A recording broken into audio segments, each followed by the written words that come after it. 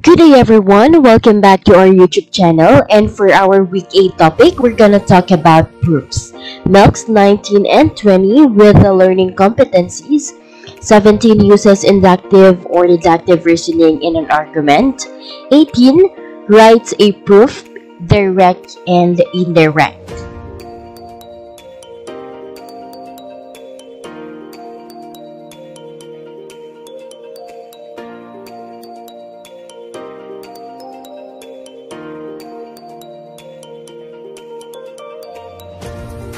The lesson that we will discuss is about proofs.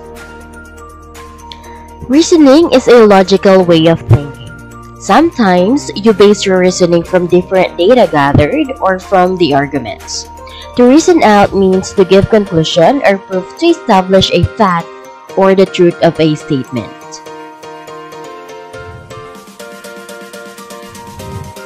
You can use letter to represent hypothesis and conclusion.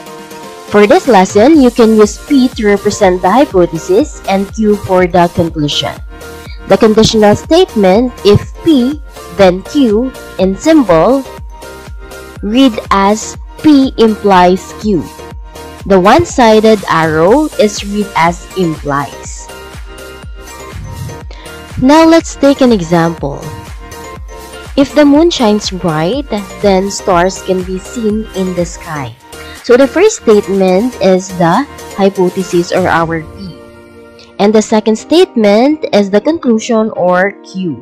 So this is an example of conditional statement. A statement that can be written in the form if P then Q, where P is the hypothesis and Q is the conclusion, or P implies Q. Alright? Now let's try to create converse statement, and to form the converse we need to switch P and Q. We need to interchange or swap the hypothesis and the conclusion of the original statement. So if the stars can be seen in the sky, then the moon shines bright. So yung first statement natin is our Q, and the second statement will be our P. So remember that the converse statement can be written in the form if P, then Q, or Q implies P. Okay? So if both the conditional and converse statements are true, then a biconditional statement can be written symbolically if P, then Q, and Q, then P, or P, if and only if Q. So for biconditional statements, we use a double arrow, so here, since the truth works in both directions. Okay? Let's take an example. Statement x equals -5 and absolute value of x equals 5. So A writes P implies Q in words, B write Q implies P in words, C write P if and only if Q in words, and then try to answer, is the statement true? So for our solution, P implies Q. If x equals -5, then absolute value of x is equal to 5. P, Q implies P. If absolute value of x equals 5, then x equals -5. And then C, P, if and only if Q, x equals -5 if and only if absolute value of x equals 5. So this is a false statement since it is not only -5 with absolute value of 5 but also 5. Example 3. Given P or the hypothesis, points A, B, C are coplanar points. Q or the conclusion, points A, B, and C are on the same plane. So write the following symbols in words. So A, Q implies P, or the converse statement. If points A, B, and C are on the same plane, then points A, B, and C are coplanar. B, P implies Q or conditional statement. If points A, B, and C are coplanar, then points A, B, and C are on the same plane. How about the biconditional statement, or P if and only if Q? Points A, B, and C are coplanar if and only if points A, B, and C are on the same plane. So this is a valid statement based on the definition of coplanar points. Points that lie in the same plane. Alright? Most people base their conclusion on patterns they observe or from given statements.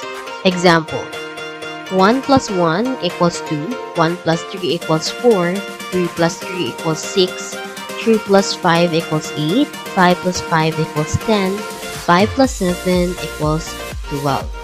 So what can you observe about the addends? What about the sum? Alright, all the addends are odd numbers and all the sum are even. So for our conclusion or conjecture, adding two odd numbers, the sum is even number. Now let's proceed to inductive and deductive reasoning. The two major types of reasoning are deductive and inductive. Inductive reasoning uses specific examples arrive at a general rule, generalization, or conclusion, while deductive reasoning is a type of logical reasoning that uses accepted facts to reason in a step-by-step manner until we arrive at the desired statement. There are two laws of deductive reasoning to consider: law of detachment and law of syllogism. Law of detachment. If P implies Q is a true conditional statement, P is true and Q is true. Example: CJ knows that if he will not study his module in math a day before the test, he will not get a good score in the test. CJ did not study his module in math today, so he concludes that he will not get a good score for tomorrow's test. So analyze if the arguments are valid. Arguments. Premise: if P then Q. If CJ will not study his module in math a day before the test, then he will not get a good score. For the premise or P, CJ did not study his module in math a day before the test. And for the conclusion or Q, therefore, he will not get a good score in the test. So if P, then Q is true. And P and Q are true. So the arguments are valid. Next example: if n is an odd number, then the remainder is 1 when divided by 2. 11 is an odd number, therefore the remainder is 1 when 11 is divided by 2. So premise: if P then Q. If n is an odd number, then the remainder is 1 when divided by 2. The premise or P: 11 is an odd number. The conclusion or Q: therefore the remainder is 1 when 11 is divided by 2. So the arguments are all valid. Now let's discuss the law of syllogism. If P implies Q and Q implies R are true conditional statements, then P implies R is true. Example: if Joy visits Bicol, then she will spend a day in Albay. So this is the major premise. If she will stay a day in Albay, then she will go Cagsawa ruins. So this is the minor premise. If Joy visits Bicol, then she will spend a day in Albay. If she will stay a day in Albay, then she will go Cagsawa ruins. So P, Joy visited Bicol. Q, she will spend a day in Albay, and R, she will visit Cagsawa ruins. So since P implies Q is true and Q implies R is true, by the law of syllogism, you can conclude that P implies R is true. That is, if Joy visits Bicol, then she will visit Cagsawa ruins. So this will be our conclusion, and the conclusion is valid since the two premises are true. Example number 2. If you eat vegetable, then you become healthy. This is the major premise. If you become healthy, then you will not get sick. This is the minor premise. So P, you eat vegetable. Q, you become healthy, or you will not get sick. So, by the law of syllogism, the conclusion P implies R. So, if you eat vegetable, then you will not get sick. So, the two premises are valid. Example number 3. If a triangle has 260 angles, then the triangle is equiangular. If a triangle is equiangular, then it is also equilateral. So for our conclusion, if a triangle has 260 angles, then it is equilateral. So this conclusion is valid since an equiangular triangle is also an equilateral triangle. There are some instances that the conclusion is not valid. Example, all animals have 4 legs. This is the major premise. Snake is an animal, the minor premise. Snake has 4 legs for the conclusion. So the conclusion is invalid since the major premise is wrong. Not all animals have 4 legs. To establish the validity and truthfulness of arguments is the process of proving. There are 2 ways of writing a proof, indirect and direct way of proving. Try to analyze the arguments of Joy and Angel. Joy and Angel have tickets for art festival. When they arrived there, Angel said, "It seems that there are very few people in here." Joy said, "If the art festival is today, there should be hundreds of people here, so it can't be today." Angel said, "Let me see the ticket. The date on the ticket is for tomorrow, so the art festival is not today." Take note that both of them arrive at the same conclusion but in different ways. Angel's argument is an example of a direct proof, while Joy's argument is an example of an indirect proof. To further understand, direct proof is used to prove statements of the form if P then Q or P implies Q, which we can write as the symbol. This method takes an original statement P, which is assumed to be true, and is used to show directly that the other statement Q is true. The direct proof has to follow these steps. First, assume the statement P is true. Use what we know about P and other facts as necessary to deduce the other statement Q is true. That is, show P implies Q is true. Example number 1. If n is an odd integer, then n squared is odd.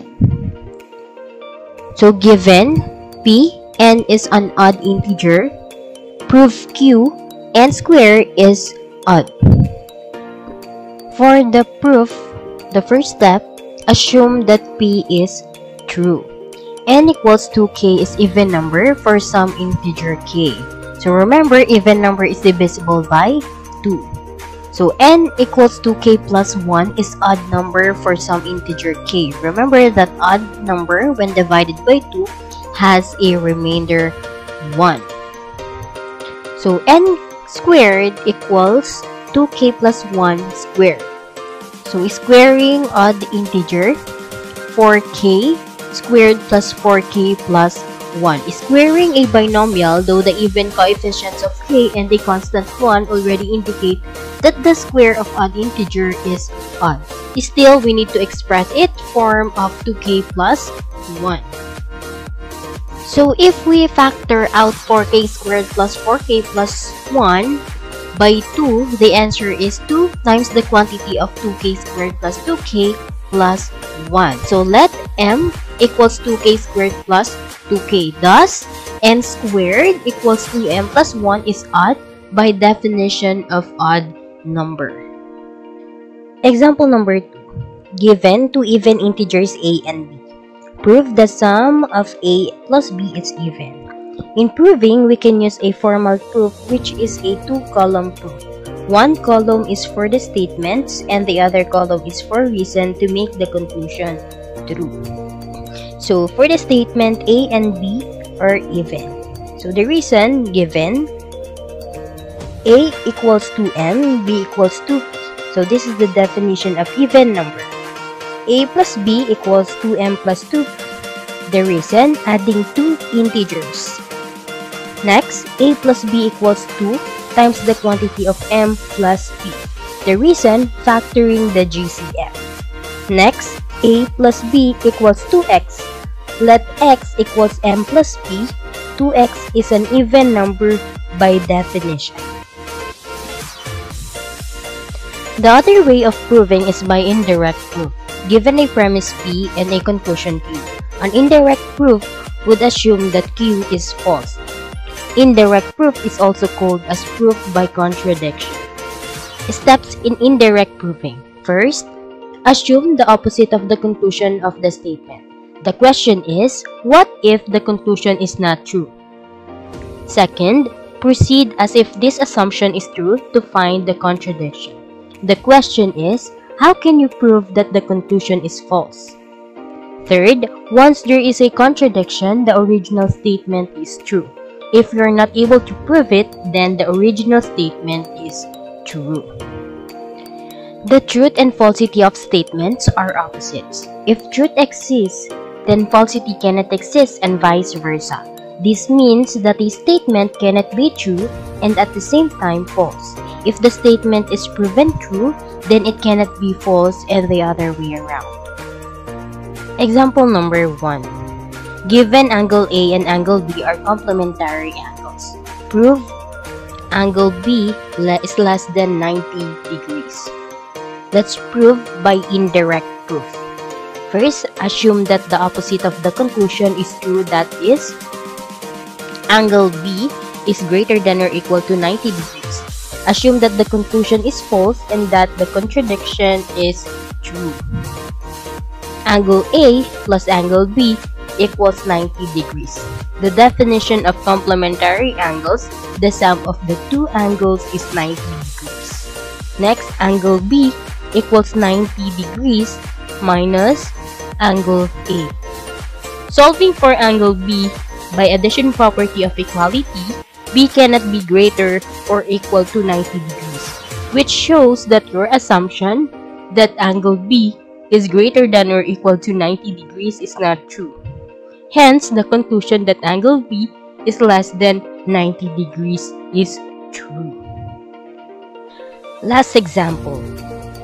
No integer m and n exists such that 4m plus 2n equals 1. By indirect proof, we have to assume that integers m and n exist and that 4m plus 2n equals 1. Start with the equation 4m plus 2n equals 1 and dividing both sides the greatest common factor of 2. So we have 2m plus n equals 1/2. So the contradiction is false. We cannot find any integer whose sum is a fraction. Thus, the original statement is true.